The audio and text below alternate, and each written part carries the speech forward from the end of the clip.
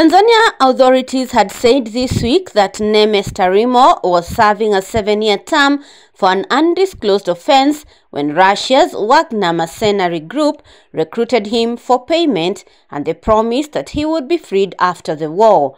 Following his death on October 24th, his body arrived in Tanzania on Friday, with tearful family members gathering at the Julius Nyerere National Airport in Dar es Salaam to receive his remains.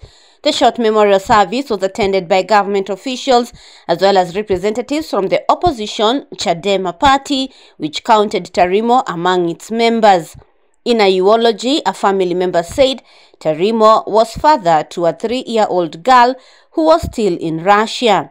Tarimo's body will now be transported for burial to the southern region of Mbeya.